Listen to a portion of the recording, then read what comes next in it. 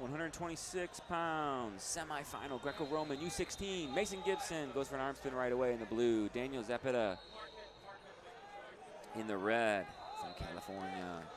Gibson from Pennsylvania. Zepeda, California. Gibson known more for his freestyle accolades,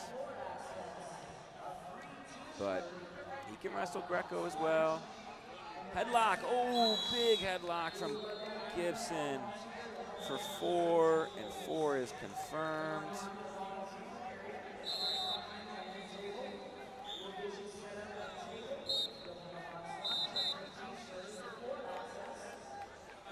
Ref says, hey, let's watch banging on the head so much. Let's get a restart. Minute 20 to go.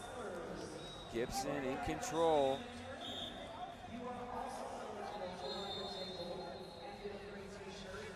Zepeda gonna need to respond here.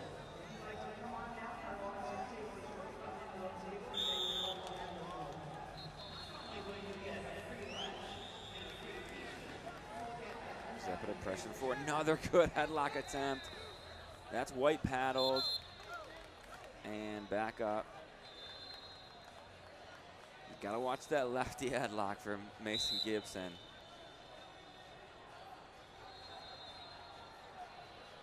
He's working right side underhook now, pulling down on the head. Zepeda locks that left arm up from Gibson with a 2-on-1, pressuring forward hard, looking to take it down to the mat maybe. Pressuring in. Maybe just wants to get on the board. Gibson able to pull that down and clear out of that 2-on-1. Good job there from Gibson. Now he works left side underhook. Zepeda locks up his own. And Gibson looking to throw. Nothing for 1 offered. 4 confirmed.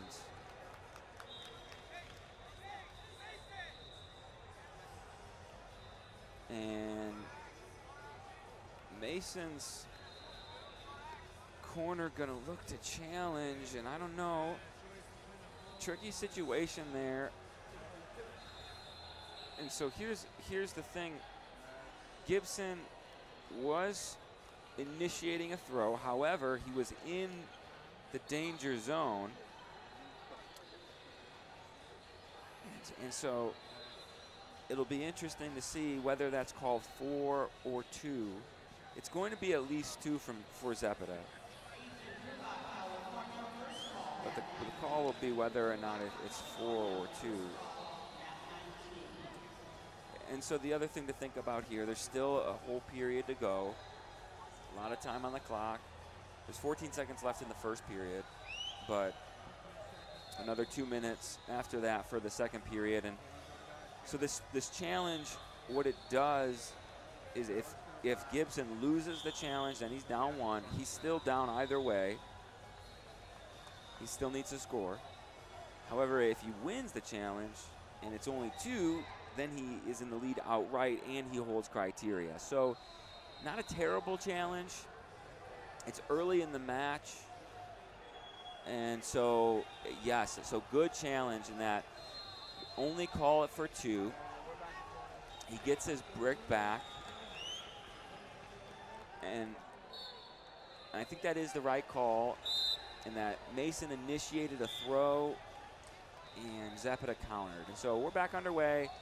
End of the first period. The first period's coming to a close here. Just a few seconds. Hand fighting hard in the center. No score. Gibson up 4-2.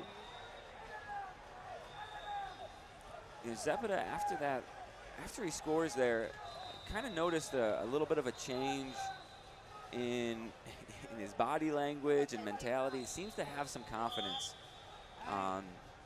And so expect him to come out firing here in the second period.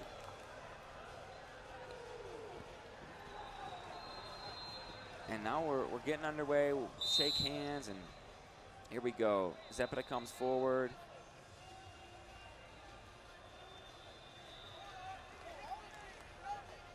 Really pressuring into Gibson hard is Zepeda. Over under position. Now Gibson coming forward. Zepeda kind of burying his head a little bit. Ref says, hey, you know, open up. They're hand fighting hard. Good hand fight from both guys. Looking for that position. Looking for that opening to score. Now Mason coming forward with the 2-on-1. Minute 20 to go in the match.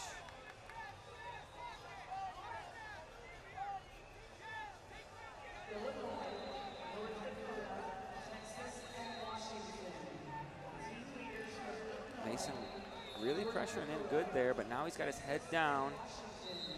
Zepeda coming forward. Gibson needs to open up unless he's going to get called for a passive and put down. Zepeda coming forward good, and he's going to get a step out. That'll go. He'll close the distance now, so 2 will put him in the lead. Gibson holds criteria, though, with the 4-pointer.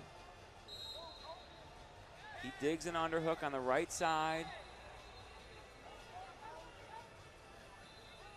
Zepeda's corner calling for passive. He'll get warned for blocking. Having his head down. Good pressure from Zepeda. Digs a left side underhook. 20 seconds to go now in this match. Arm spin attempt. Nothing yet. Zepeda looking to clear. 1 called, 1 confirmed. So just 1 point, 4-4 now. Gibson's in the lead.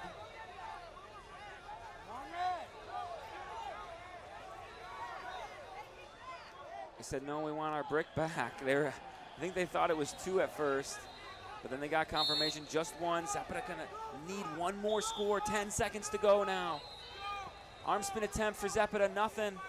Gibson clears out, 3 seconds. Zepeda coming forward, and that's it. Mason Gibson holds on, 4-4, and he'll move on to the finals at 126 pounds.